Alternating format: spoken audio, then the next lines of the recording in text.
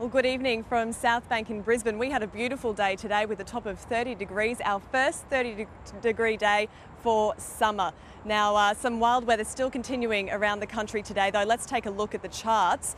Scattered storms across most of the Northern Territory today, but finally South Australia and Victoria had a chance to dry out. That cloud band down south hit northeastern New South Wales today and central Queensland. Windora picked up around 44 millimetres today, bringing areas of heavy rain and isolated storms to those regions. Now tomorrow that will push across into the Darling Downs and the southeast by late afternoon, so we can expect here some widespread falls between 50 and 100 millimetres.